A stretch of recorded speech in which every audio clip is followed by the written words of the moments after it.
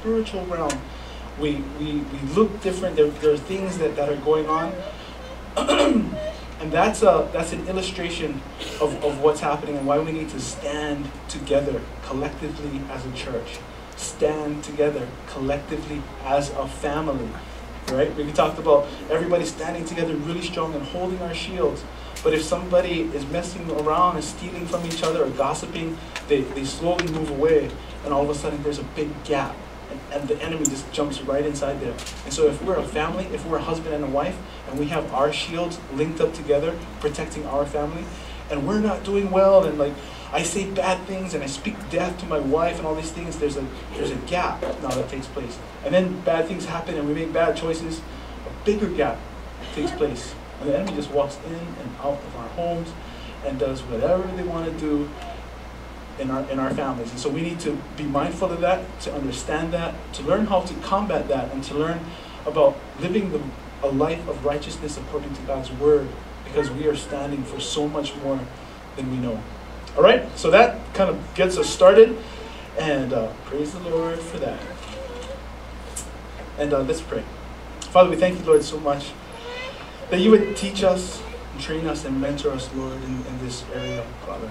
And we're not trying to be entertaining, to talk about weird things or funny things, Lord, but we're just trying to hear you, Lord, to speak to our hearts about living lives that are victorious. Father, you have called us, especially this generation, Lord, to lead and to show people the way home.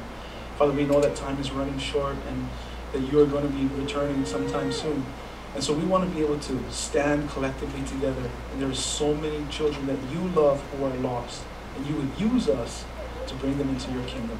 So Father, please speak to us this morning. And we thank you in advance for what you're going to do. Please, all of you and none of me. I praise you, Lord. In Jesus' name we pray. Amen. I just came back from Oahu. I was on Oahu for a week's time. We had a pastoral conference on Oahu. So all these pastors from all over the world get together, and Pastor Wayne takes us through all this training, and he teaches us about leading well and shepherding well and taking care of you folks, etc. And one of the things that we did is we work out. The pastors, they encourage the pastors to really work out. And I started this 2-week program 2 weeks ago, and I'm supposed to like work out every day, and then I'm supposed to like document everything that I'm doing, like how many calories in, how many calories out. And I haven't done anything yet about that. And so I'm hoping my coach doesn't fire me. You know, I have a trainer. And so anyway, there's a lot of workout things that I'm doing that I don't usually do. So there's like stretching and a lot of cardio, etc. And so the pastors, we go hiking and we do things. We play volleyball and we're just training. And it reminds me this one time when I was, I usually lift weights. That's the kind of workouts that I prefer to do. But like when we're working out, just doing cardio, etc., I would go to the gym, 24-hour fitness, and I went to this yoga class. And at this yoga class, the teacher would say, you know, do this pose like this. And so I said, oh yeah, I can do that. Do this pose like that. So, oh, okay, I can do that. Do this, and all these different things like that, right? And then she said, just to stretch out your spine and lean forward, and you know, and it's a really kind of sophisticated looking bunch of people. It's kind of like between 45 and 55 years of age, and they say that any age is 50, right? So everybody's like, they're fit and they have abs and they have like grandkids and they have their life together or whatever. And so they're just very sophisticated, nice group of people.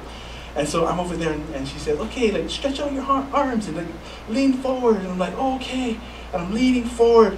And out of nowhere, this bubble in my stomach comes out, and there's just a right? And I'm thinking to myself, I'm like, oh no! And then I'm hoping, I hope nobody heard, but it's clear, you know, the cat was out, and it was quite the ordeal, and I choose actually not to do stuff like that as much as I can. And of course, obviously, embarrassing, but one of the things that I remember in that yoga class, and I'm not sure how you feel about yoga. A lot of people are like, you know, it's like worship to all these like Hindu gods, etc. But as a born-again believer, we can go to something and just, I'm always thinking about Jesus, I'm always praising the Lord and whatever people are saying. And then we can redeem things for the purposes of God's, growing God's kingdom. But one thing that I remember this instructor saying was to clear your mind. Okay, so this is what they say when you go to a yoga class, I guess, is they say, clear your mind. Everything that's inside of your mind that's bothering you, all the junk that's inside of your mind, clear it out. So it's just like you have a glass of water. Let's say your head is like filled with like something, whatever it is. What they say is to pour it out. So all the junk goes out. So we're gonna clear your mind, and we just start to like do things, right? And it's like, oh, it feels so good because I don't have any worries in the world. I'm just stretching, my body feels good, etc. And that's what's called a form of meditation in the Eastern cultures. Okay, so their form of meditation is to clear your mind, which means just to dump out all the junk that's inside of your mind. We read in Ephesians 4:17, and I'm reading out of the King James Version for this, and it says, This I say therefore, and testify in the Lord, that you henceforth walk not as other Gentiles walk, in the vanity of their mind, having the understanding darkened, being alienated from the life of God through the ignorance that is in them, because of the blindness of their heart. The word vanity there in Ephesians 4:17, it's in here. The vanity of their mind. What that means is in the emptiness of your mind, in the absence of your mind. When there's nothing there, when there's nothing happening inside of your mind, that's where things start to go wrong. That's where things start to go wrong. And in verse 18 it says, having the understanding darkened, being alienated from the life of God through the ignorance that is in them. And so first of all, vanity, or having that vanity of mind, means that there's nothing happening between our ears. It's just blank. It's just empty. And on top of that, then our understanding of who we are, understanding of who God made us to be, understanding how much we're cherished and loved and precious, etc., it's not there because there's the vanity of mind because we just dumped it all out. And so not knowing God's power that's inside of us is going to play a big role in how victorious we are in living a life for the Lord, because He's called us to be victors. He's called us to fight the good fight. And the thing is, we don't actually even fight for victory. When we understand God's word, we understand that we're fighting from victory, which means that God has already won. We already read the ending of the story. We know the authority that we have, so we fight from victory. And when we understand that, we stand strong and we walk victoriously. If we don't know that, or if there's a vanity of our mind, then all of a sudden we don't know who we are, and then we're not sure who we are, and then we start to fall apart, all right? And on top of that, it also tells us in verse 18, being alienated from the life of God through the ignorance that is in them. So it doesn't mean that we're stupid, it just means that we're ignorant, like we just don't know. And what it does is it starts to separate us from the Lord just a little bit and a little bit. So what the Word of God is telling us is that we cannot have this vanity of mind, which means we cannot have this emptiness of mind. We cannot just be like mindless to things. We have to have a focus. We have to know what we're thinking about. We have to know why we're thinking these things. Because we know that what you think is what you say. And what you say is what you do. And what you do is who you are. So very important that our minds are calibrated to something. That we know what we're thinking about, we know why we're thinking such things, and then we move forward. All right? So moving on, in 2 Corinthians 10, 3 through 5. 2 Corinthians 2. 2 Corinthians 10, 3 through 5. This is what it says. For though we walk in the flesh, we do not war according to the flesh. For the weapons of our warfare are not carnal, but mighty in God. For what? For pulling down strongholds, casting down arguments and every high thing that exalts itself against the knowledge of God, bringing every thought into captivity to the obedience of Christ. Cool. Okay, so again, in God's word, He's telling us that it's not a physical fight. If we're born again and you love the Lord and you've raised your hand and say, Lord, I accept you as my Lord and Savior, and now we're born again, you've entered into a fight. So whether you know it or not, whether you like it or not, we are all in a spiritual battle. It's not against flesh and blood, which means that the issues that we have with our spouse, or maybe you're going through a circumstance with somebody at work, or somebody, maybe it's our children, whatever it is, if you're going through differences with a person, it's never the person, it's a spiritual issue. That there are spiritual things behind us maybe, or behind them, that are just pulling strings, and it's making everything go sideways. So it's so important to understand that, because we go through marriage counseling all the time, and we hear people say, if my husband just started doing this, and if he just started going to Bible study, if he started just be the man of God that he's supposed to be, and all these kind of things, wrong, we're looking at all the wrong things. He's not the knucklehead. There's a spiritual aspect that needs to be adjusted and corrected. Because the moment we understand spirituality correctly, understand who we are and what God says about us, and operate in that, and walk towards the Lord, we will become a better husband or a better spouse just by loving the Lord and understanding who we are in Him. So it's never, I'm pretty sure we're kind of clear on that already, it's never against people. It's never against people. It's always a spiritual thing. And it's so important, because if you're going through relationship issues, we need to know that we don't hate the person. We actually love the person, and we love the potential within them. It's just a spiritual issue that we need to kind of take care of. And if we don't see that, and we just see them with these eyes of anger and hate, then unfortunately we look at other people and we see the eyes of anger and unforgiveness for them too, and for them too. Then we realize we have spiritual issues that we need to take care of. Amen?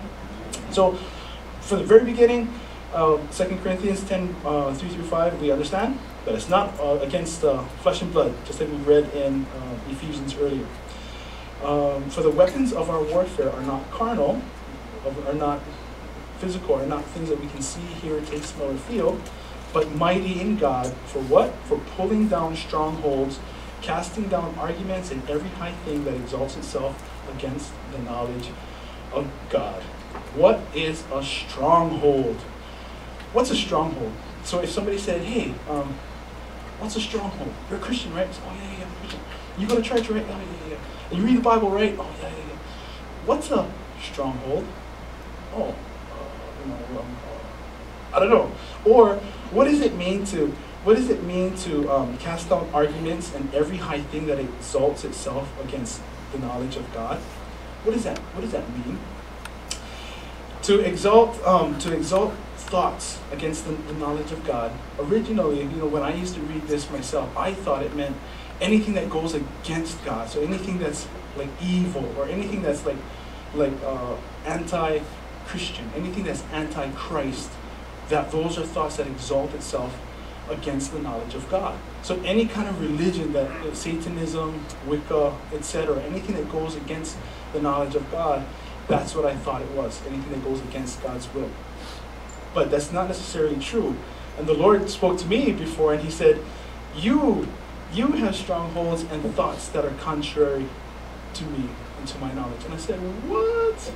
No, I don't. And He said, yes, you do. And this is something that the Lord revealed to me, and we'll go into how it became a stronghold, and we'll explain that in just a second.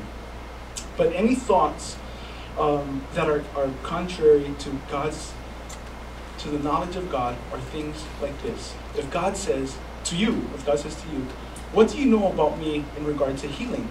So, well, God, according to your word, according to the Bible, your word says that you are the God who heals, and you heal all diseases. And God says that's right.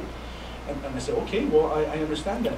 Then the Lord says, then why do you always depend on what other people say in regard to your health? Oh, because they're like doctors, and they went to school for like several years, and they know what's going on. And He says, but why do you put all your trust and your faith in what the doctors say, and what the nurses say, what the tests say, what the disease is, and all these things? If you trust in that more than you trust in the Word of God, you are exalting yourself, you're exalting your thoughts against the knowledge of God. Because you know that God's word is true, right? Yes, Lord, I know that it's true. You know that my word says that by my stripes you are healed, right? Yeah, I do know that. So why all the attention and all the faith on what doctors, everybody else says? Oh, I don't know. That's what it means to have thoughts that exalt themselves against the knowledge of God. Other things are things like provision. I hear Christians, I have a Christian friend who said this recently. He said, oh, we want to have more kids, but we can't, or we won't, because we can't afford them. And I said, what? He said, yeah, it's so expensive, living here in Maui, it's so expensive, we can't have kids. And I said, no! And that's another example of our thoughts exalting themselves against the knowledge of God. God says, what do you know about me in regard to provision? Well, you are the God who provides all things according to the riches of your glory. We just read that in Scripture. And you are the God who provides all my needs. He says, that's true. So why do you put all your faith in your employer, whether the person's going to hire you or not, whether you have got enough money to do this or buy that or to have children, etc.? Why do you put all your trust and your faith in such things and not in God's word and not in God's character? Oh, I don't know. There you go. Those are thoughts that exalt themselves against the knowledge of God. And so when we understand that as Christians, so we're not even talking about people who just don't even like the Bible or don't even like the Word of God. Even people like us, sometimes our thoughts exalt themselves against the knowledge of God. And so we want to be mindful of that. Like, oh my goodness, I don't want to do that. And then what a stronghold is, when we go through this, right, when we're believing other things more than we believe God, it starts to grip you. It's kind of like it'll start gripping you at your feet. And then all of a sudden, you can walk around. There's like a chain, right? And so you walk around and you can do something. But the more and more you exalt your thoughts against the knowledge of God, it starts to grip you more, and then you're standing in like this little thing of concrete. Then you can't even move, because now there's a stronghold upon you, because you thought so much and you trust so much in everything else except for what God says, that now there's a stronghold that's come upon you. And now we just don't, I don't know, I can't pray for you because even my pastor prayed and he died. So if he prayed and he died, what luck am I going to have? There's a loss of faith. And we remember last week when we had the shield of faith, and we just kind of, because of circumstances, we give up that shield of faith. And it's like, forget it then. I don't even want to do this anymore. And now there's a big gap right there for the enemy just to walk in and out of your camp because of our faith that we just give up. We give up our faith because of these strongholds that we have, that we instill on ourselves, because we exalt our thoughts against the knowledge of God. Isn't that interesting? So the enemy doesn't have any other tricks except to deceive us. He cannot just walk up to you and just start murdering us. We have too much authority and too much power. But what he does is he throws up this big deception, and then we start to put ourselves in these strongholds. We start to say things, and we know that death and life are in the power of the tongue. He that loves it shall eat the fruit thereof. We start to say things like, I'm never going to get that job. We're never going to be free of debt. We're never going to be all these things. And as you release those words, there's power to that, and it comes to pass. Versus, yeah, I think according to God's word, we will get through this. My marriage will be healed. My whatever. And you just start professing it and saying those things. And God made us in his image. God created things. He didn't use his hands. He used his words. He used his mouth. And we'll go into a series in the future entitled The Power of Faith-Filled Words. But for now, that should be sufficient for us to understand what strongholds are and what it means to have thoughts that exalt themselves against the knowledge of God. And every high thing that exalts itself against God. And we don't want to do that. We don't want to do that. So that's why we're always encouraging you to read your word. Read your Bible. Read your Bible. There's so many Christians and even pastors. I'm not speaking bad of any pastors, but it's just been brought to my attention that there are some pastors as well who just, they're so busy serving and preparing for messages and things like that. They don't take the time to just find their secret place and just spend time with the Lord. And let the Lord just kind of work in their hearts. Because birthed out of the time that we spend with the Lord is going to determine how we act and how we are in our homes, with our wives and with our children, at work, whatever it is that you're doing. So we have to have that quiet time.